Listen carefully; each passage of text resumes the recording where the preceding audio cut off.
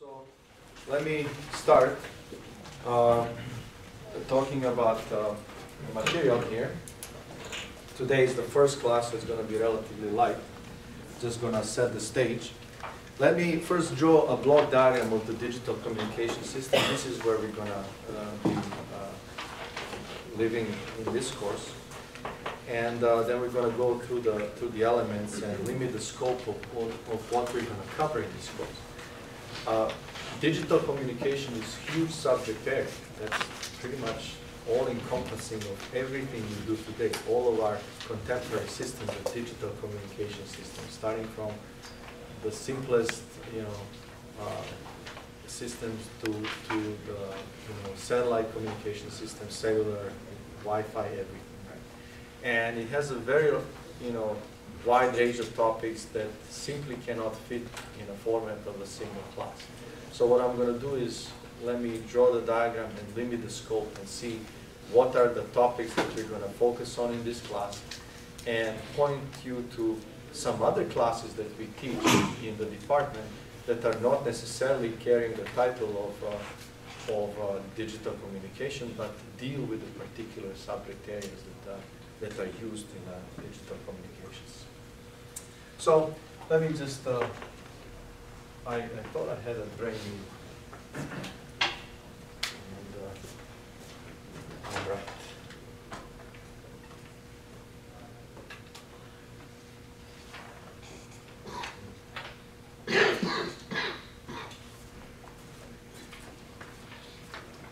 So, block diagram.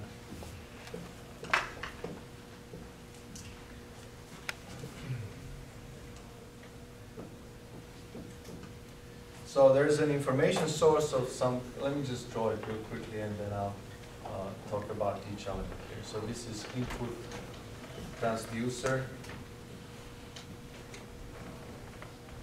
Then we have transmitter.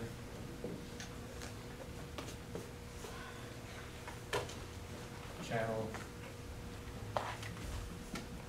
Then receiver. Output transducer,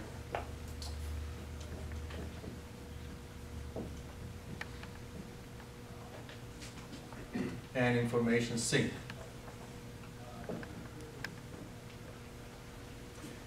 So, what is the purpose of a digital communication system? The purpose of the digital communication system is to send information from information source to the information sink.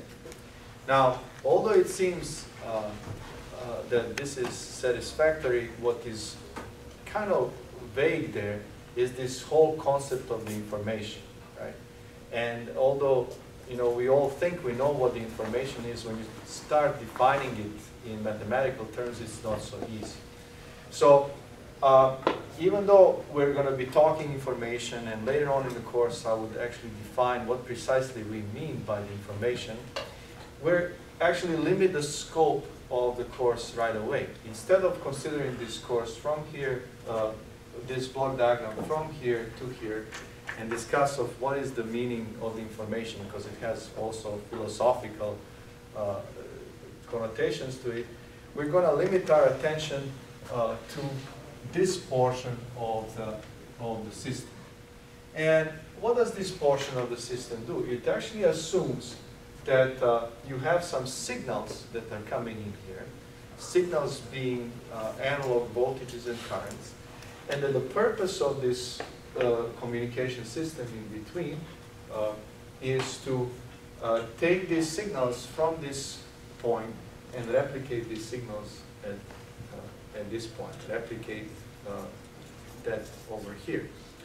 Now, that is a narrower definition, and a lot of times in literature we call this electronic communication system. So electronic communication system.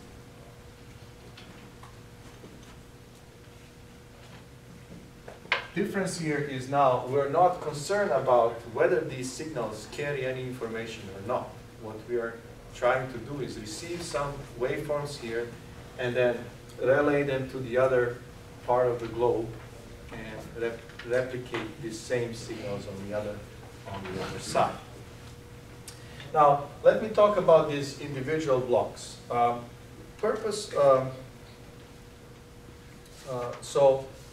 are these blocks here? Source is source of information. This is usually some kind of entity that produces information that we need to send to the other side. This is me speaking, this is somebody playing music, somebody typing on a computer, right? The source is usually in this world, and in order to translate what the source is producing into something that we can relay to the other location, we have to have something that is called input transducer. That's a device that on one end interfaces with the source, and in the other end produces the signals that we can use in the electronic communication system. This is your microphone, this is the camera, this is the keyboard, right? It allows you to transition from this world into the world of the signals that is the world that this electronic communication system works.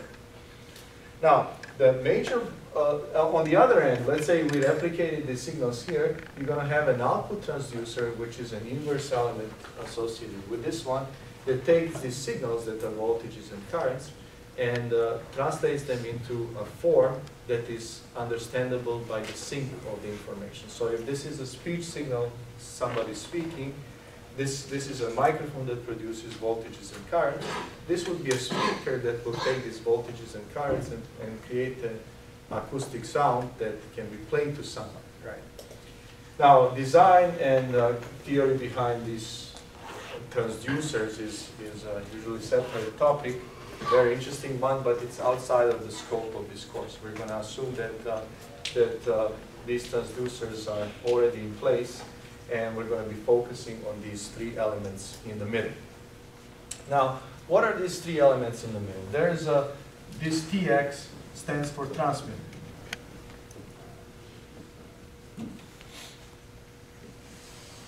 The second one is a channel,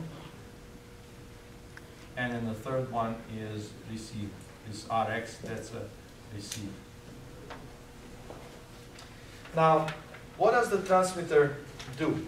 Transmitter converts these signals into another set of signals that are suitable for transmission over a particular channel. What happens in communication systems is when you look at the signals that are coming from transducers, they always come, or most of the time, come in what we call baseband. They're low-pass signals, usually band limited, that are direct translation of the waveforms generated by source into electronic waveforms. What are the examples? Let's say if I speak, what comes out of here is what we refer to as speech signal. For guys who are coming from communication theory, what's the bandwidth of the speech signal? At least telephone speech signal. 4 kilohertz, right? So that signal exists from zero, theoretically from 0 to 4 kilohertz. Now, if I need to transmit this over a wireless channel, can I transmit this signal directly? No, because at such a low frequencies, you have to have huge antennas, and it's impractical. So, for example, the purpose of the receiver would be to perform the frequency translation of the signal to a different frequency band that is suitable for the transmission over the communication channel. So let me put that here as a note. Transmitter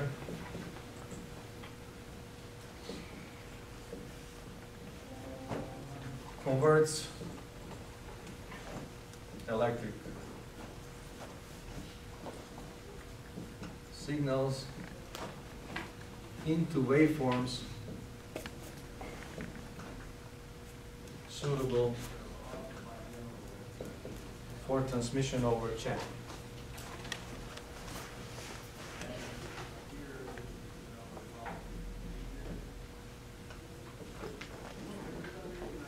This is not an easy task, and usually it performs several tasks to, in the process of converting electric signal to the waveforms. that are suitable for transmission. In a digital communication system, I'm going to list some of these tasks that the transmitter needs to perform. So let's say something called signal formatting. And this would involve compending. That's a range compression of the signal. Thresholding. So essentially working on the analog signal to make sure that it is within a certain range and within a certain properties that allow its further process. Then the next step would be your sampling and quantization.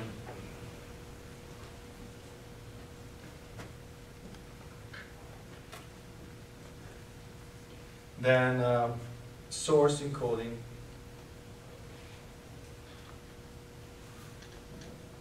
Sampling and quantization, important step where you travel from the analog world into digital.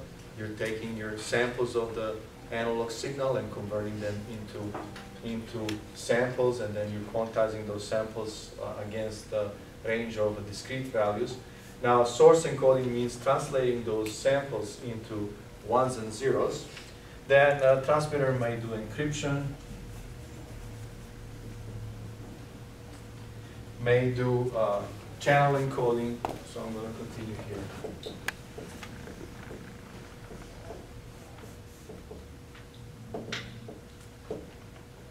May do multiplexing, which is allowing multiple communications to use the same channels. Very seldom any particular transmission has an exclusive use of a given channel. So you have to share the channel among many different users, and that's called multiplexing, and we'll talk about how this is accomplished. Then there's something called pulse shaping,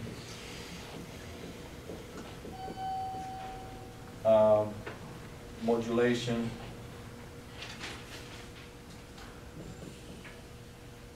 amplification and filtering,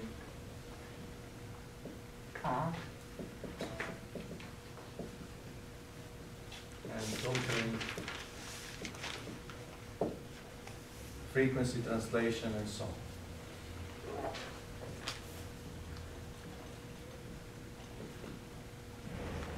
All right, there are other tasks that we can mention here. So the list is pretty comprehensive. This course is not going to cover all of these subjects. So let me talk about which one are we going to cover. We're going to talk about sampling and quantization in a great detail. That's going to be a good part. We're going to start from there. Then we're going to be talking about source encoding. Encryption is beyond the scope. Channel coding, there we have a separate course that we teach, which is called error control coding, which is essentially how do you add redundancy into your scheme so that you can help the receiver decode a particular stream of data.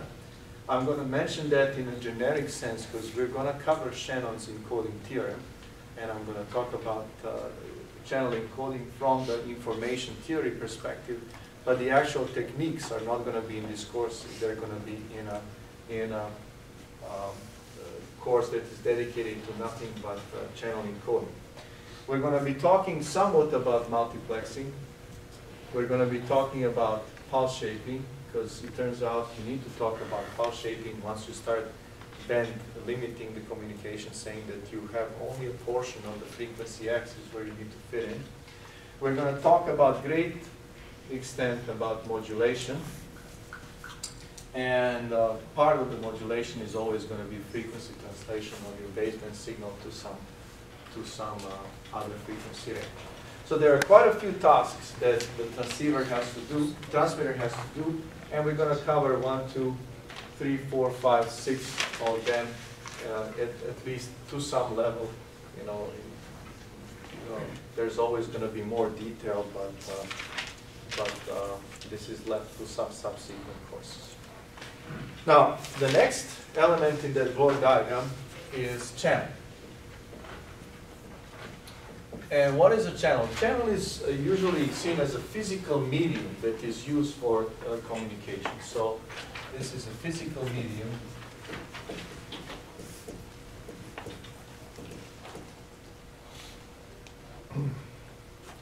used to send signal from transmitter to the receiver.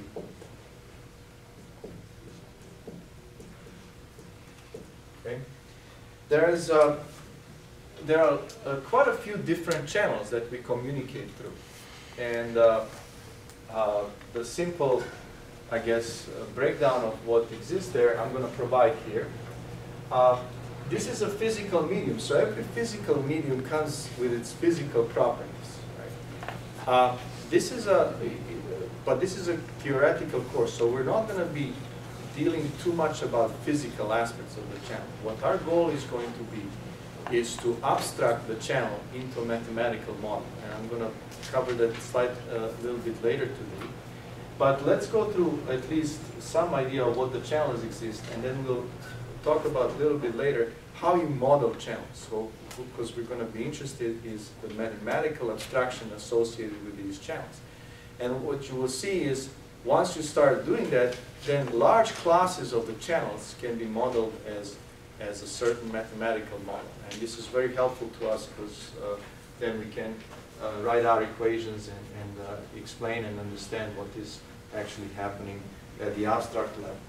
So if I start by saying communications channels, well, I have two large groups.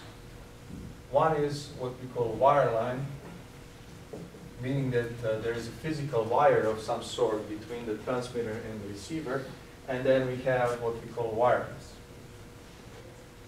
And when it comes to wireline channels, we have two types. We have optical, and then we have electric. And when it comes to optical wireline channels, these are your optical fiber channels, and we have actually two courses that are, one of them dedicated to just optical fiber technology, how what kind of fibers are there, how do you design the transmitter circuitry and receiver circuitry around. And then we have a course, optical communications, that looks at this from a system level standpoint. But so this is your fiber. And then electrical, these are your channels where you use, here you use light to transmit signal from one end to the other. In the wireline electrical channels, you actually use voltages and currents.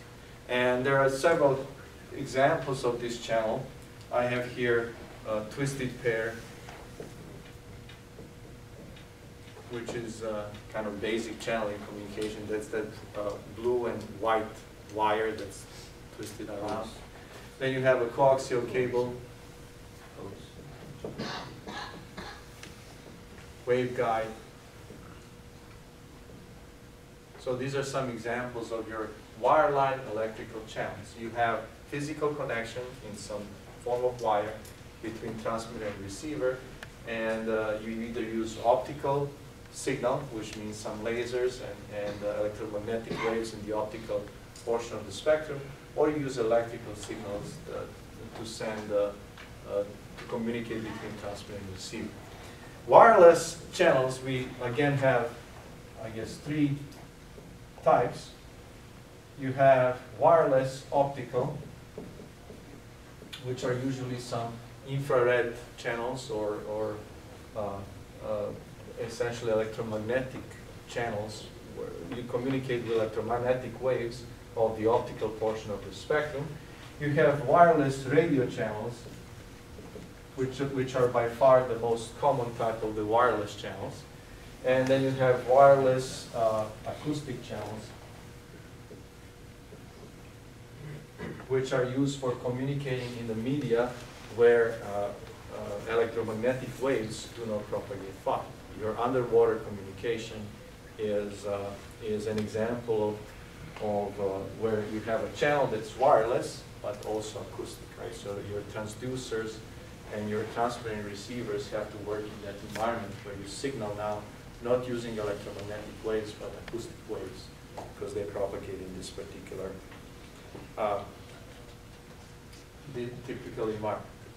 Now, one common thing about the channel, any one of these channels, is that they distort your signal. That's true for every single one of these channels. What does this mean? This means whatever I put in a channel and whatever comes out of the channel is going to be different. Right? And there are, so I would say common about channels, common property of the channel.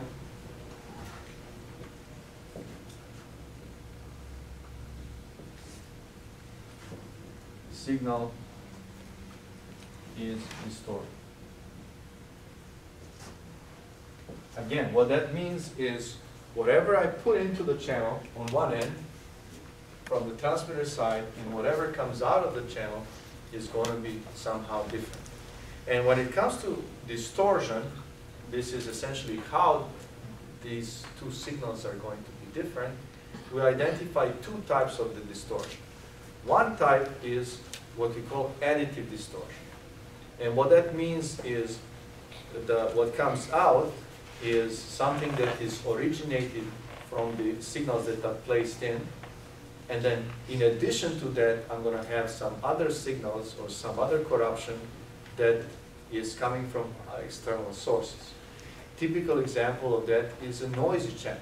Right? You have your signal coming out, hopefully as little distorted as possible, but in addition to your signal, you're going to have some other signal that is not what you have sent, that exists there just because other sources of motion of the electrons in a wires here. So let me, where should I'm going to keep the block diagram and use this bottom portion of the board.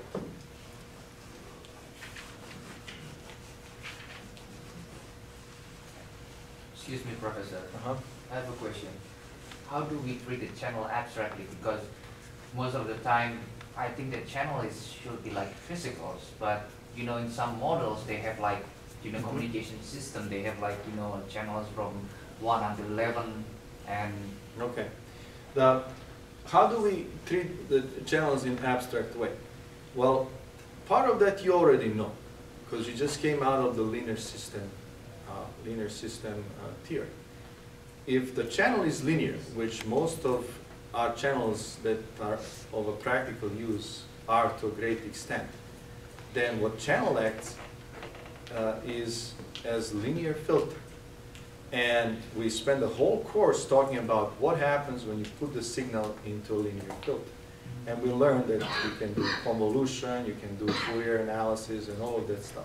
So this is where this material comes into play. We're going to actually say, in abstract sense, this channel is a low-pass filter, or this channel is a band-pass filter, or this channel is a low-pass filter with an additive white noise of the white Gaussian type. So this is how we're going to be modeling the channels. And this is going to fit a lot of these channel types here. When I talk about electrical channels, most of them are going to be low-pass filters with additive white Gaussian noise. The only difference between them are going to be some parameters, but from the mathematical standpoint, they can all be successfully modeled using this model. When I talk about wireless radio channel, this is going to be filtered, but guess what? It's going to be a band-pass filter, and it's going to be frequency selective, and it's going to be time varying, right? So that's the channel that we need to deal with when we talk about the radio channel.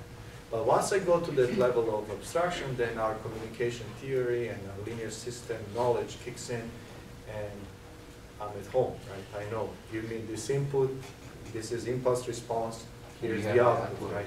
Yes. Right. So that's what that stuff is used for.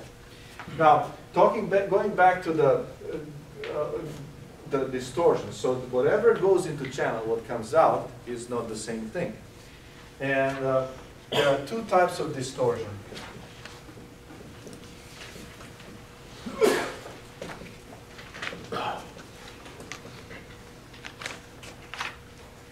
One type is additive.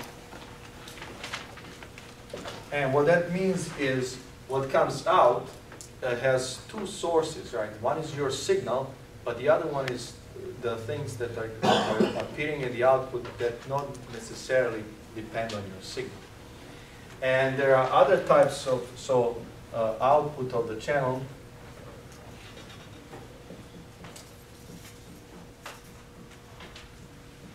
contains other signals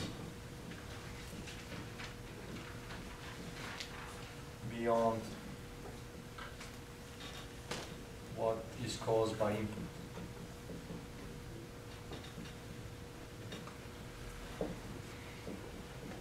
Examples may be noise, interference, and so on. Right? So this is your additive distortion. And then there can be something that we call non-additive. And this now is an even larger category where you have a spectral modification of your signal. The signal may be filtered somehow, or you may have intermodulation products, or you have all sorts of things that are corrupting your signal. So let me just here put examples on. Would be spectral modification.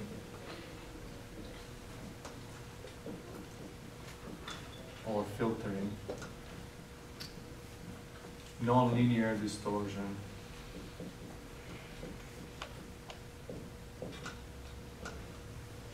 and so on. Now, in terms of theoretical analysis, additive ones are much easier to understand, and mathematical tools that we use for treatment of additive distortion channels is much easier. And most of this course we're going to be, except maybe at the very end, we're going to be dealing mostly with additive distortion in terms of the noise. Later, when we talk about transmission through a band limited channels, then we are actually dealing with a spectral modification of your signal, and we need to address that, see what comes as a result of all the channel now being frequency selective to your frequency selective and disturbing various components of the signal. Now I realize, I apologize, I'm going to start writing a little bit larger because all of you are squinting and stuff. So I apologize for that. Go ahead, please. I have a question about the wireless optical communication. Yes. What's the difference between the free space optical communication? That's it. That's the same thing. Yes. You know, wireless. When you say wireless optical communication, doesn't have to be free space, right? But usually it is, because what happens is with optical signal, as long as it encounters something, it's gone, right? You cannot shine a light to this wall and then reasonably detect it on the other side, right? So although if you want to nitpick and say, okay, they're not the same thing, practically they're the same thing, because we use optical communication usually through free space. You have lasers that are very focused in terms of light, and then there's a diode that you need to hit on the other end, and usually your signal follows through free space, and if there's something in between, then you lose the communication. Right?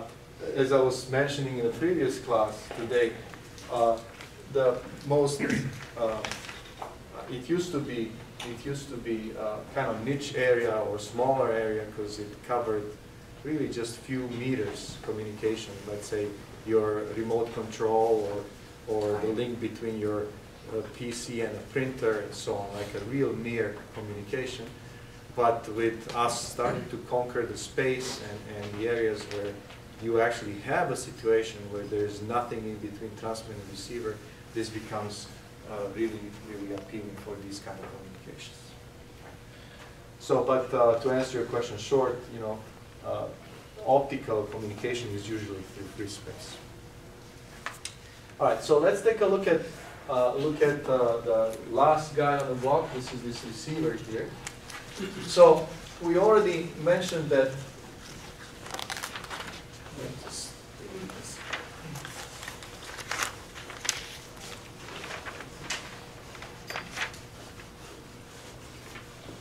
We already mentioned that one of the most significant things here is that whatever comes into the channel comes and the output is stored. It comes quite a bit changed.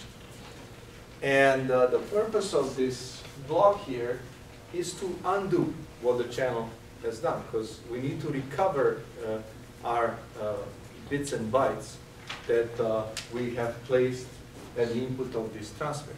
So that's the task of the receiver. So the function of the receiver is to recover the original signal. So I guess here, receiver recovers original signal that was passed to the transmitter.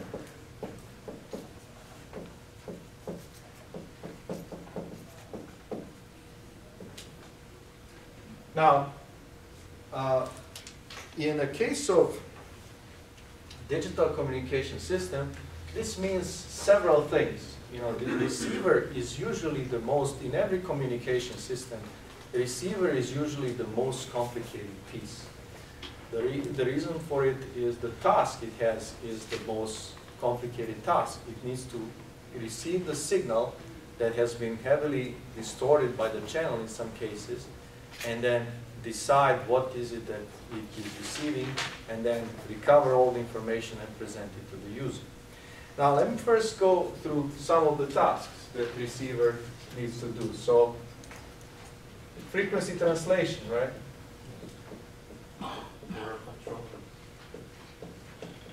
It actually needs to do pretty much all the complementary things that the transmitter did. If the transmitter transferred the signal from the baseband to let's say UHF band for the wireless transmission, then the receiver needs to bring it from UHF back to the baseband. So that's the frequency translation. Amplification and filter.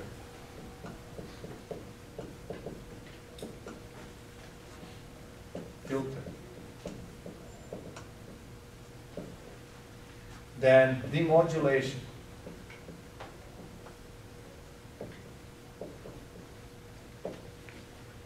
Demultiplex.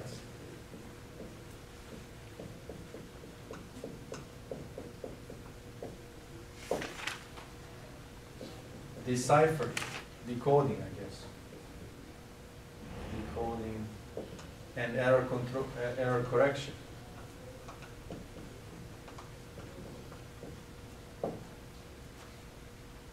Deciphering the same as the encryption, reconstruction,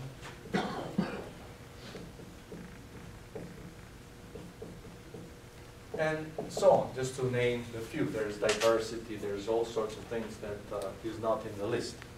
In this course, we're going to be talking about some of these. Like, we're going to be talking as frequency translation as a necessary part of your demodulation, because when you send the bandpass signals, to demodulate them, you have to do the frequency translation to the baseband. Part of that is amplification and filtering, demodulation. That's what we're going to be talking about. Briefly about demultiplexing. Decoding and error correction, that's the part that's out beyond the scope of this course. This is part of the error control coding course that talks about nothing but how we actually encode and decode. The deciphering is also beyond the scope of this course. This talks about general methods, how you encrypt your data stream to protect the privacy of all the communication. Reconstruction, formatting, that's what we're going to be doing here as well.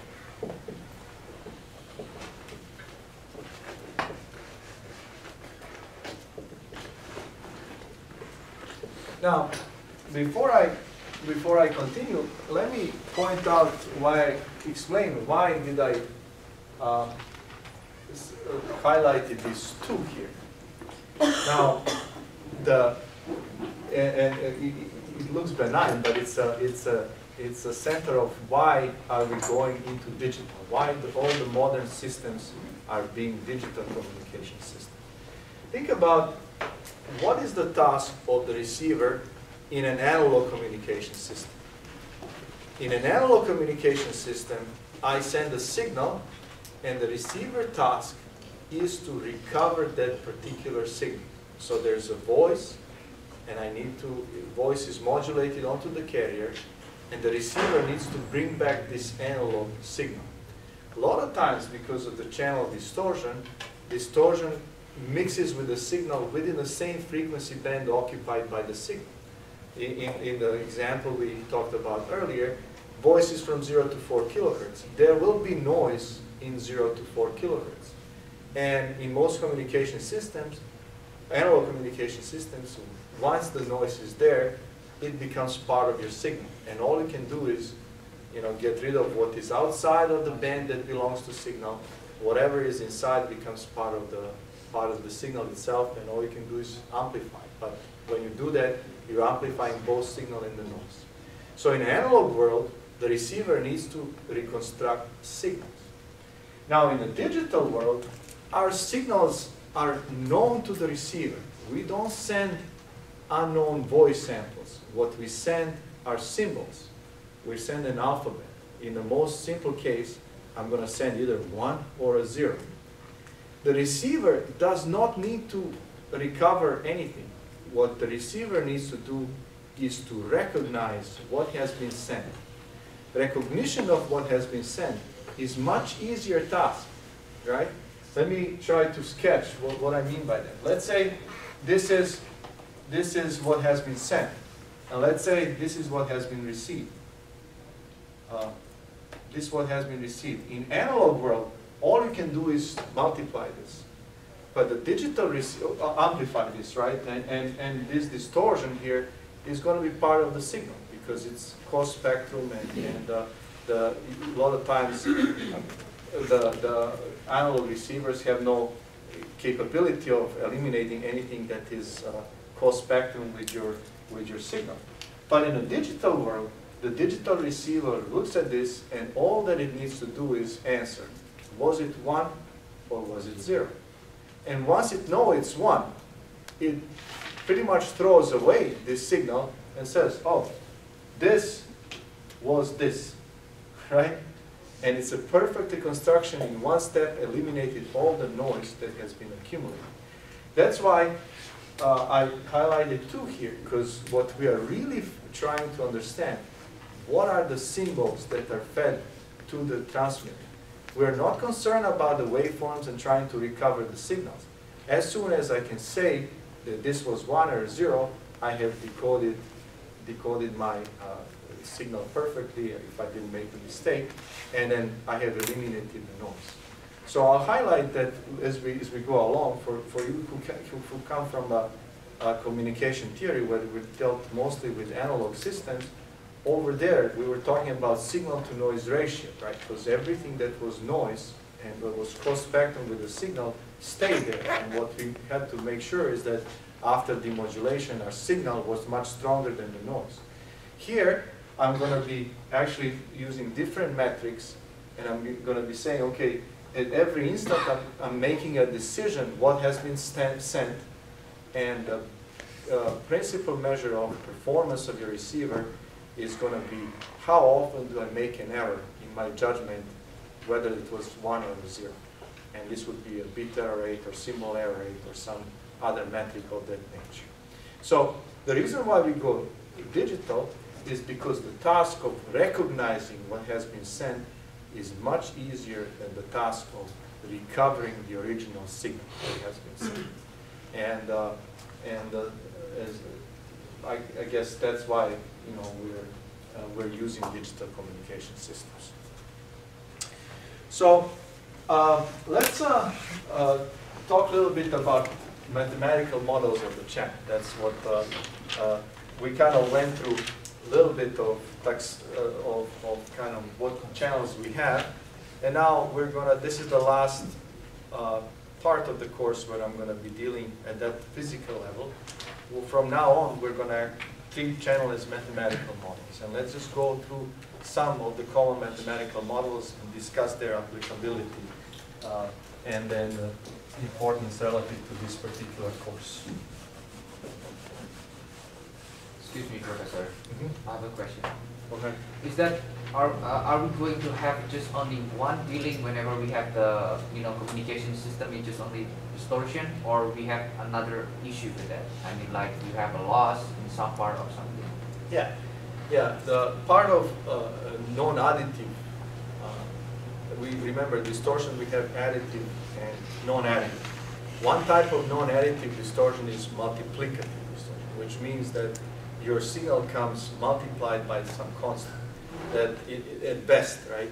That constant is going to be always much smaller than 1, which says that what comes out of the channel is usually severely attenuated, and that is going to be part of of our analysis, right? This is going to be in every channel. Whatever you send in the channel, because every channel is lossy, the signal is going to attenuate. In some cases, it's going to attenuate less. In the wireline channels, it's going to be, let's say, 3 dB per every 100 feet. In wireless channels, it's going to be 20 dBs or 100 times every decade in distance, at least, right? So that's going to be part of our channel model, right? That's one of the distortions. So there will be a glitch on that channel, I mean, like. Glitch? What's a glitch? I mean, like something, noise in there. Yeah, yeah. So let's go over some models of the channel. So mathematical model.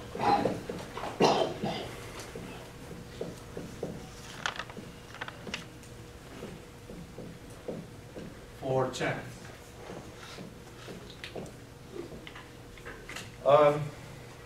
We're gonna look at 3 channel models in this course. First one is going to be additive noise channel.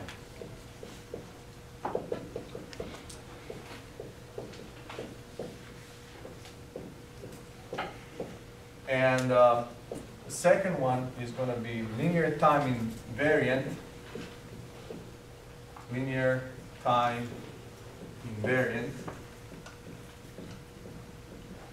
filter channel. And then the third type of the channel that we're going to consider is going to be linear,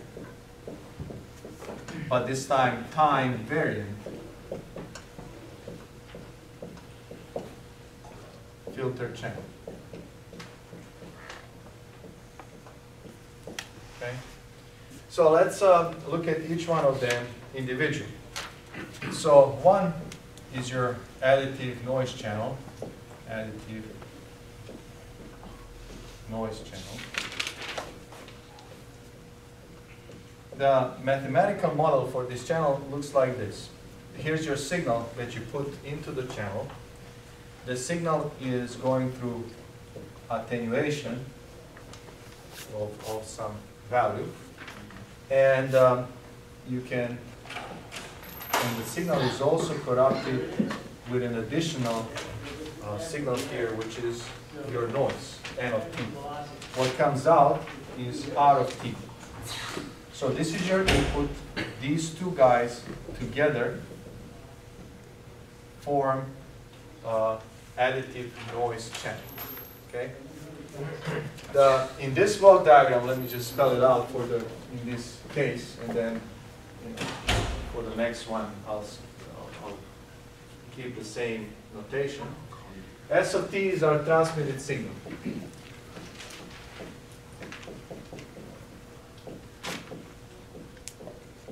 This A, or N of T, sorry, N of T is going to be additive noise. The important part here is that this addition here, that's why we call it additive. It's in addition to the signal. Noise doesn't have to be additive, you know. I can just, put times here and then it becomes multiplicative. And then it's much more difficult than if you just add. Now, R of t is your received signal. And then this A is a channel gain or attenuation. The way how I draw it here, it's gain. Now, what happens here? Let's say this is S of t as I feed it into the channel. And let's say it's some signal that looks like this. Well, what comes out of the channel is going to be smaller in power, and then with a noise on top of it. So if this is S of t, this is going to be R of t. Mathematically, R of t is going to be A S of t plus N of t. So that's our model for additive noise channel. Now, a lot of times we attach another descriptor to the channel by talking about the character of this noise. If this noise is Gaussian, this is additive Gaussian channel. If on the top of being Gaussian, the noise is white as well, so this is additive white Gaussian noise channel. Or it may be not non-white, in which case we have additive Gaussian colored noise channel, right? So we have, usually we say additive and then attach the attribute to what kind of noise is being added to the signal, and the channel is there always. Now, let's look at it. This is the simplest of all channels, right? This is as simple as it can get. And even in this simple scenario, you actually have two types of distortion that you're dealing with.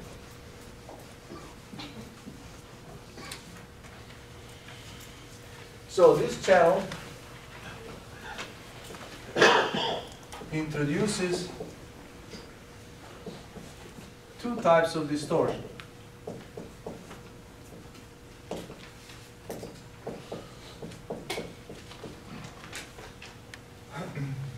First one is attenuation. What comes out is much smaller in power than what was presented to the channel. And the second one is additive noise. Okay? Additive noise is obviously additive distortion. This is non-additive. This is multiplicative kind of distortion.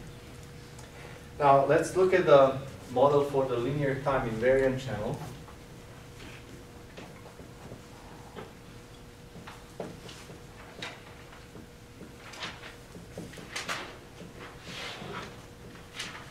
In this case, here's the block diagram. You have your signal S of t coming into something that's a linear filter. How do we characterize our linear filters? Well, we can do it in time domain, or we can do it in frequency domain. If we want to describe the filter in a time domain, what are we talking about?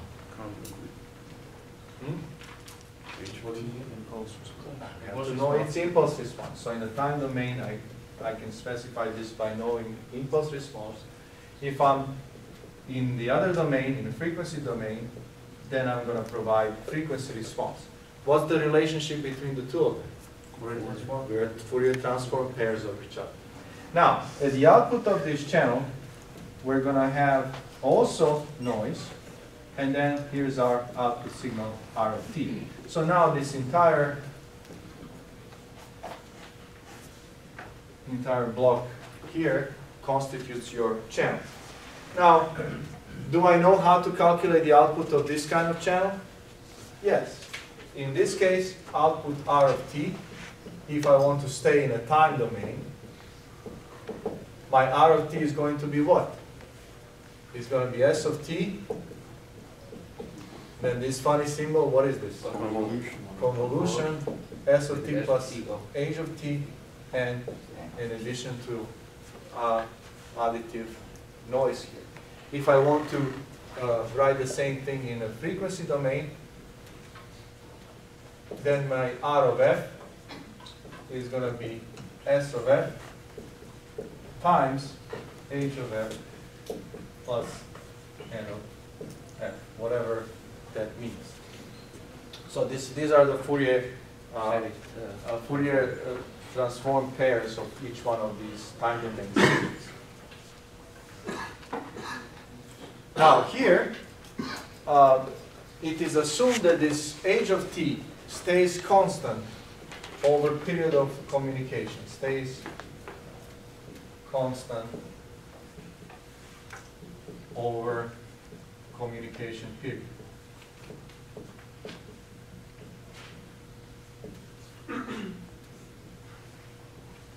We're dealing with a filter, but that filter does not change over time.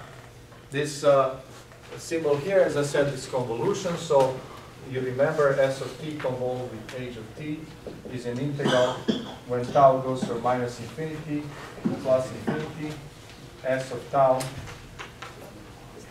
times h of t minus tau d tau, or, which is the same thing, tau goes from minus infinity to plus infinity, S of t minus tau, h of tau d tau. Right. So this is how we calculate the output of the signal. And here, you know, it looks a little bit more complicated, but it's still very simple. If I know S of t, give me h of t, you know, and I sit down, you know, have a cup of coffee and evaluate my convolution, right? If I know how to do it analytically, fine. If not, I do it numerically. But this is a nice operation that, for the most part, I know how to do. The problem here is the nature of this n of t. S of t is usually in digital communication known signal. You know, I know what I'm sending, and it's usually of a given shape. It's in the most basic representation, either 1 or minus 1, right? H of t in a time invariant filter channels, I would usually get that as well, you know, either through some data sheet or through some measurements, but h of t I know. So this part here of R of t, I can calculate analytically for every S of t. This n of t, although I write it here as a signal, is a random process, which means n of t, I don't know what it is. And what that means is I can really never predict R of t fully, and all I can do is predict this portion and talk about what happens here in probabilistic terms, right? And that's true here. That's also true here. I just forgot to mention.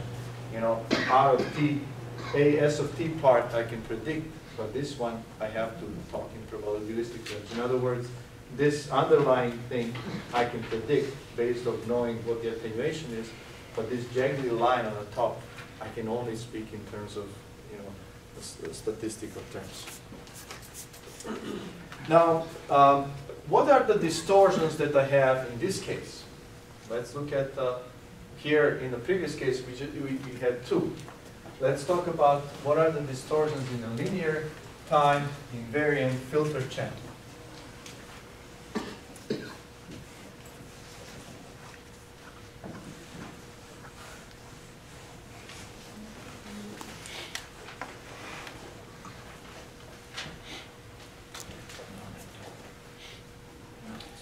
So distortions. First one is attenuation. The amplitude of the signal changes as it propagates. The power of the signal changes because every medium dissipates the signal, and what comes out, you can never collect all the energy that you put in. There's a second one, which is addition of the noise. These two are the same types of distortions we had in the previous channel, but there's a new one, and this is modification of the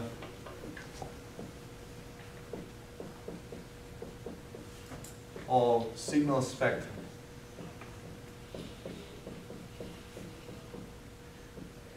Magnitude and phase.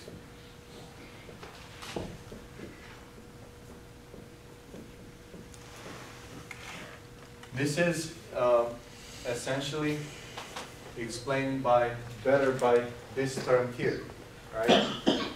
What the filter channel does, it modifies the frequency content of the signal. Now, you all come from a Fourier background, right? You all see our signals as a fine composition of multiple sinusoids that somehow seem to be arranged in a special manner to form this signal. What that means, I have taken these sinusoidals, scaled them appropriately in the magnitude domain, aligned them appropriately in a time or a phase domain, and that's how this signal came to be. Now, because the channel is has a filtering characteristics, what it does, it will look each individual sinusoidal, and what does the filter do to a sinusoid? It can only do two things. It can change its magnitude, or it can change its phase. It can never change its frequency because it's a linear filter. No new frequencies at the output. So now, if you look at this signal through your Fourier glasses, it's a whole bunch of sinusoidals. Now, this filter changed the magnitude and phase of some of them, or maybe a lot of them, and what comes out now doesn't look like the signal that you've sent in anymore. In the case of the case of the additive noise channel, the underlying dotted line followed the shape of the signal that you've placed in. But here, you may actually feed S of t that looks, let's say, like this. And then what comes out is the signal now that looks somewhat like this, right? So it's a significant change in the shape. You could recognize this is a result of a low-pass filtering because it gets rid of the high-frequency components. And then on the top of that, you would end up having this additive noise. So the shape of this may be different than the shape of the original signal. In this case, it's a relatively mild distortion, it's just a low-pass filtering, but in some cases it may be actually substantial. So we need to deal with this now, the filter. But then again, remember why are we in digital? Because I can still look at this and I say, oh, okay, this was mine, right? And even though I've lost a whole bunch of sinusoidals and they changed their magnitudes, as long as I can squint and look at it, and it looks like one of the symbols that I had transmitted, I'm still okay. Go ahead. Do you need to treat the signals like a clock pulse, something like that? Because you said it one. Why it should be one? No, I'm making a decision. I look at this and I make a decision. Right? That's what the receiver does. Maybe one, maybe two. Right? I'm just giving you an example. Okay. Now, let's take a look at the linear time variant. That's the third one.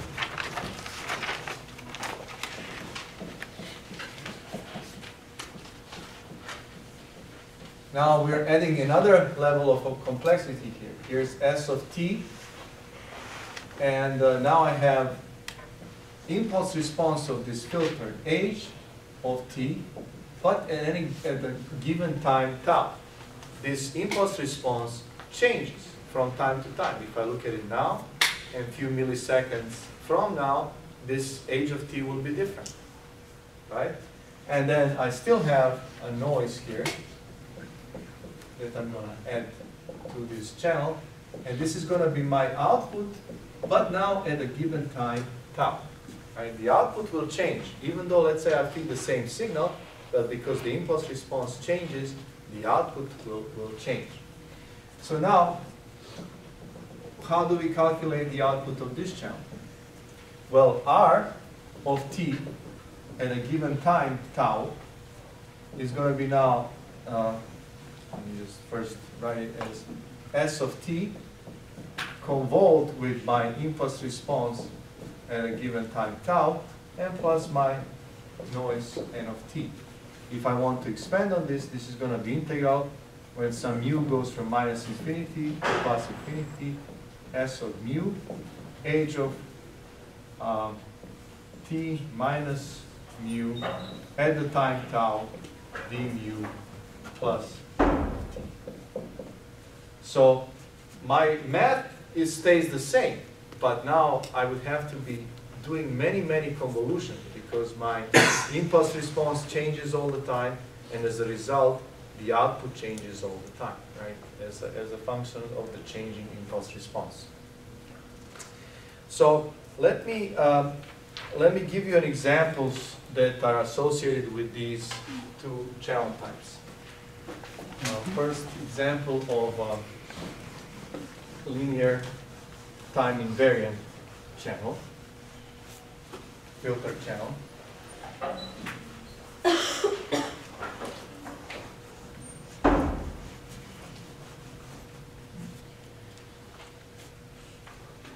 Example.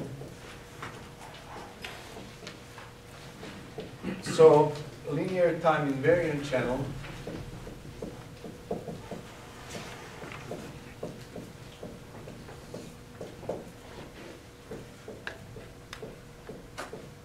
is your wireline guided wave channel, electrical channel.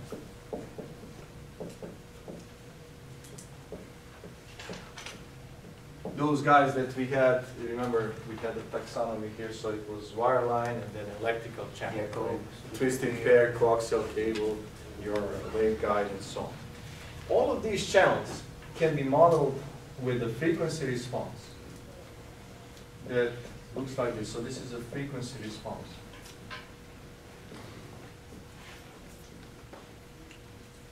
That looks like this. H of F magnitude, right? So in a nutshell, they are all behaving as a low-pass filters. For each one of them, I can identify something that we refer to as cutoff frequency, usually referred to as FC, and that's where the frequency response magnitude falls by 3 dB. If we are in a linear domain, then this is 0.707, right, or 1 over square root of 2. What is parameter that we care about for all of these channels is how large is this FC? You know, how wide is this low-pass filter? And depending on what kind of wireline channel you have, FC may have different values. For your kind of orientation of what these values are, if we're talking about twisted pair,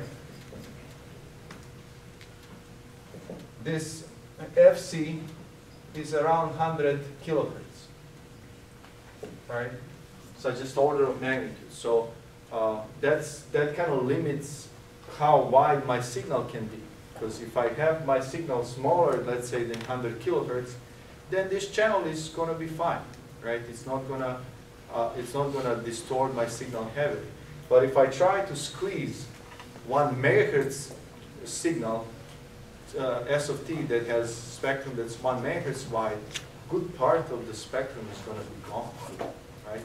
And what comes out is going to be distorted to the point of not being able to recognize it at all. So for twisted pair, FC is 100 kilohertz. For coaxial cable, FC can be up to 100 megahertz.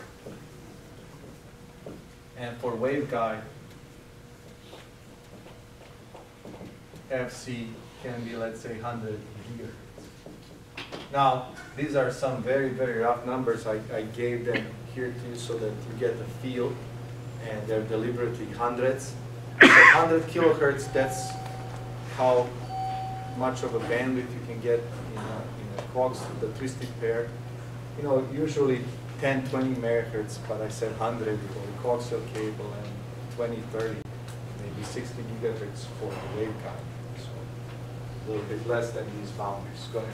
I don't get it about the meaning of FC. What is actually the actual meaning of FC? Why do we need to care about the FC? Why do we need to have that? All right. Do you understand this plot? Yes. That's a frequency response. So when you talk about a low-pass filter, what you need to know is the cutoff frequency, right? And that's how wide this filter is. Right? After we usually say after FC is where the stop band starts, right? This is where the filter starts attenuating. What you're going to learn in this course is that the bandwidth of your signal depends on your symbol rate. In a most elementary scenario where you are encoding 1 bit per symbol, the bandwidth of your signal in a frequency domain is going to be dictated by the bits per second that you transmit, right? And no wonder that they're so related that a lot of times people use them interchangeably. When they say what is your bandwidth, they really mean what is your data rate, right? But you know, they are proportional to one another. So think about this. I connect transmitter and receiver, and I want the data rate on these two to be 100 megabits per second. Is a twisted pair a good candidate for that? No. No, why? Because its bandwidth is much smaller than the data rate. I have to do pretty fancy multi-level encoding and so on to make sure that these two pass, that I can connect, right? So why do we need to know FC? Because fundamentally FC is going to limit the speed on your communication in this particular channel. And in this course you're going to learn that there's a really significant trade-off here between bandwidth, which is FC, the data rate, that the number of bits per second that you can send through this channel, and then the power that you use. It's always three things. You would never step out of Ohm's law. Our whole So school. what is it? The three things? Bandwidth? Three things: power, yes. bandwidth, and data and rate. data rate. So it means And that these two are interchanged, and somewhere in the middle of the course we actually link all of them together in one beautiful equation that's called Shannon's capacity formula, right? Yes. That will tell us the relationship between power, data rate, and the bandwidth of your channel. Right? So that's why we need to know FC. But as a rule of thumb, if you have a channel that has particular bandwidth, your data rate is going to be comparable to the bandwidth. If you want to signal with 1 megabit per second, you better have something like a 1 megahertz channel. Otherwise, you're going to be either inefficient in your signaling, using too big of a channel for your signal, or too constrained in terms of power, where you have to do a lot of use a lot of power to push the signal. Just one short example here. So this is a linear time invariant channel. Example 2 is going to be a linear time variant channel.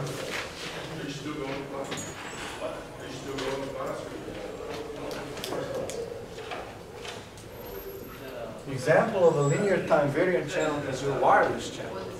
Why is it time variant? Well, let's just do a simple drawing here. This is your transmitter, and this is the receiver. Now, what do I say about linear time variant channel? What changes is this impulse response.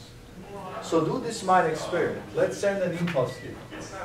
And what happens is there's a signal traveling straight from the transmitter to the receiver.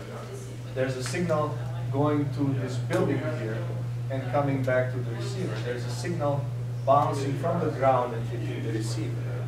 So if I do this now, if I plot this as my tau, and this is t, and I look at what happens at any given tau,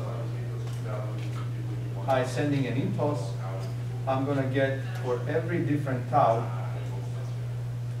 I'm going to get a different impulse response. We talked about this in our RF propagation class. How do we measure this? We measure this through our power delay profile, right? And then power delay profile changes as a function of time. Impulse response changes as a function of time. Because you know, as this moves through the landscape, it will receive different impulses at different timing, at different magnitudes. So your age of t is constantly going to be changing. And this is the channel that we have to communicate. And you know very well that we have to overcome this. How do we do that? Any idea? Diversity. Diversity, some. Multiplexing? But how do we, diversity helps you if this is a narrow band channel. But what if it's a wide band channel? Equalizing. Equalizing or spread spectrum or making it narrow band, like through FDM. So we have a ways of dealing with it, but what I'm trying to stress here is the channel is a lot of times going to be, and the types of distortion you have on a channel are going to very much dictate how you design your transmitter and receiver. And there are some courses here, RF propagation being one, where we do nothing but teach about the channel, right? The whole course is spent on understanding what happens when I send this signal into wireless environment before it reaches the receiver. And same is with optical communication, when we talk about optical communication channel and so on. All right, so I'm not going to dwell too much here. You know, we'll I think run out of time before we get here. But we're going to spend quite a bit of time on additive white Gaussian noise channel and additive white Gaussian filter channel in this course.